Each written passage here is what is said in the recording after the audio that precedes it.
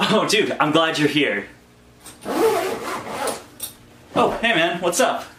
Oh man, I just picked up this awesome new incubator. You know, the Sony Egg Blaster 9000? Man, this thing is sweet.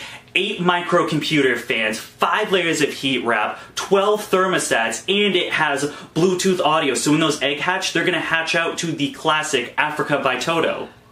I mean, this thing is sweet, man. So what are you using, by the way? Oh, well, you know, it's a custom. Hey guys, how's it going and welcome back to the channel. Today we are going to be talking about how to make your own incubator, what it costs, and how mine's worked out for me so far. Let's check it out.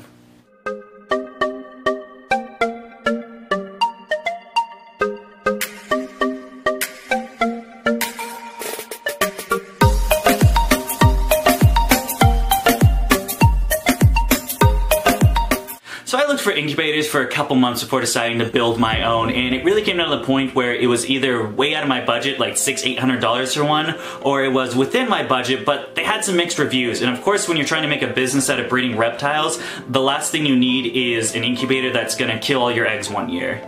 So starting out of the shell of the incubator, I just use a cooler from Walmart. I think I got it for like 20 bucks, and then I just got a little, you know, micro shelf or a mini shelf that you're supposed to house like or probably notebooks or something. I also got that at Walmart for just a few dollars. Then I grabbed a microcomputer fan on Amazon for a couple bucks, and then also I had some heat tape lying around, but you can also get that online for not very much. And then the last thing I grabbed was the thermostat, which is the one item you do not want to cheap out on. This is going to be what's thermoregulating the eggs and then making sure that the heat's at the proper temperature.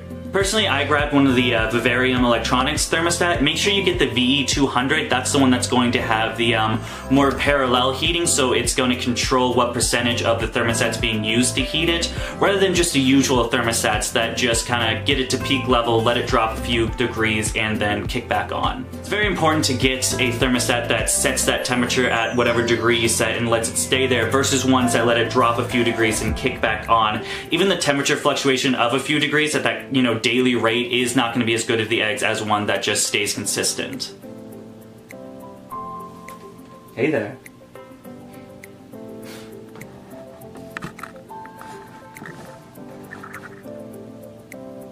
So you have your list of materials that you need. Now let's go over to my incubator and we'll take a little tour on how I set everything up. So here it is. Like I said, you know, really nothing fancy. The one thing I do want to do is cut an indent into the lid so I can have the wires go in without this gap. The gap's really not that good, but just the temperature that I've been using the eggs at, I've only needed, you know, 70 to 74, so it hasn't been too big of an issue because it's usually around room temp in here.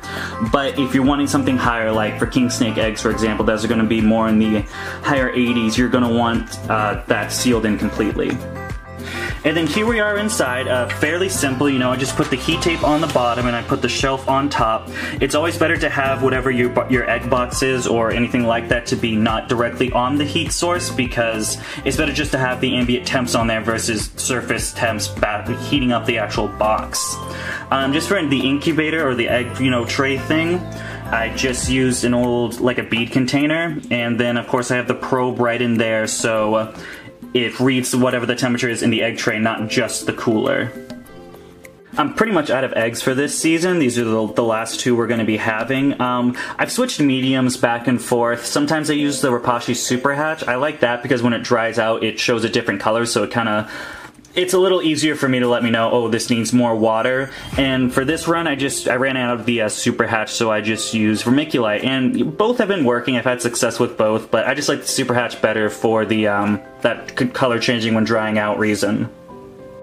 And there you have it. Real simple incubator to make, you know, not pretty, but it gets the job done. So far I've hatched out 6 crested gecko eggs and then 5 mountain horn dragon eggs using this incubator. Now, as a disclaimer, you know, they are a little more of a temperate egg incubation. I had it really set around 74 degrees, and, you know, I had it set from spring to now still fall. So for the most part, it really did just take egg incubation. It wasn't heating up too much. Closer to now, it is on pretty constantly. But I will be using this incubator next season when I have my Mexican black king snake eggs, so we'll see how it does a little better in the higher 80s, and I'll probably make like a little update video on them.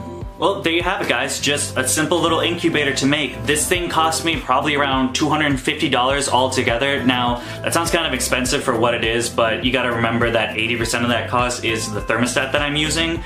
Also, all in all, really everything else cost me, I don't know, like 50 bucks maybe. And when you're thinking about, you know, from the good incubators from $600 to $900 to this one that's not pretty, but it does the job. For like $250, you know, I decided to make a little do-it-yourself one. That's pretty much gonna wrap up the video today. Let me know what you think of my little incubator. If you like the video, please feel free to give me a thumbs up. If you want to see some more of my animals or breeding projects, you can follow me on Instagram at dbcvexotics, where we are also on Facebook. And other than that, thank you for watching, and I hope you have a great day.